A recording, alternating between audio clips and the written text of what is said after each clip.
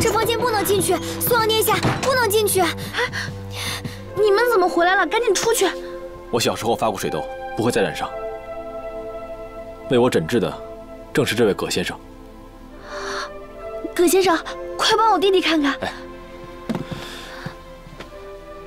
你怎么也……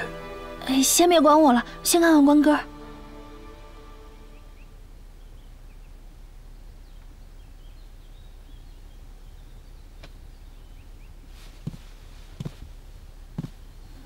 殿下，傅姑娘，小公子所患，并非水痘。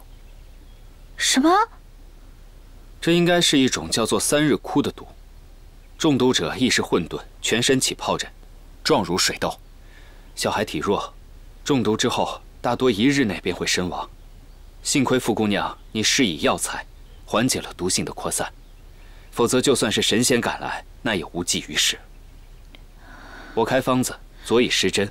2日之内便可好转，傅姑娘不必再担心了。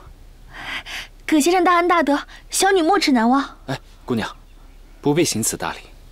我呢，也是为殿下办事，要谢的话，就谢殿下吧。谢王爷。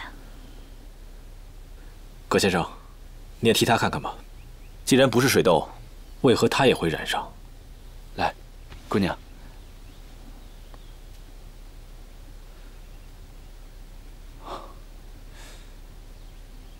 这同样是中毒之症，因为小公子年幼体虚，所以要严重得多。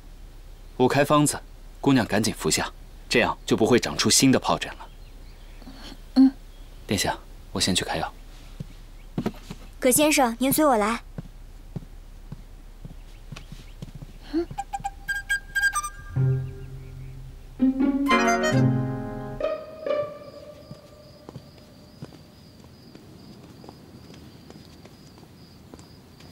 那在下就告辞了。今日谢谢葛先生了，兰香，送葛先生歇着去。是，葛先生这边请。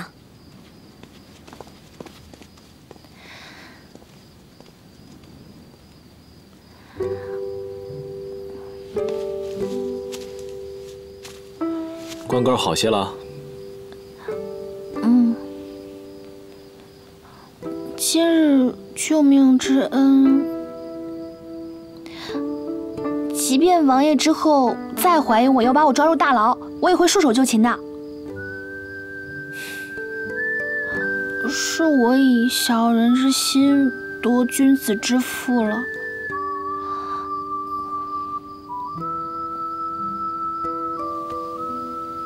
这个镯子，王爷为何会如此在意1个月前，我因查军粮贪污案回京。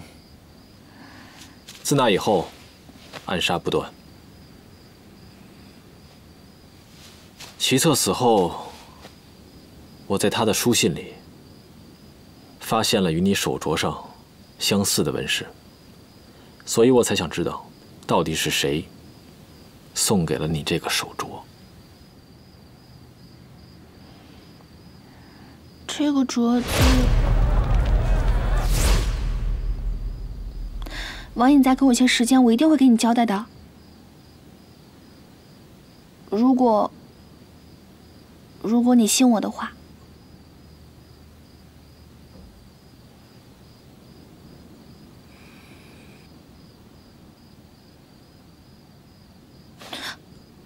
你干什么？虽然这个不是水痘，但是不小心碰到会留疤，会很丑的。结不结疤，都一样。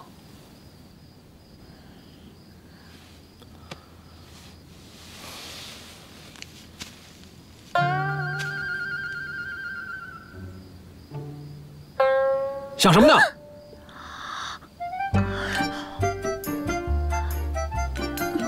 我在想，是不是都一样丑？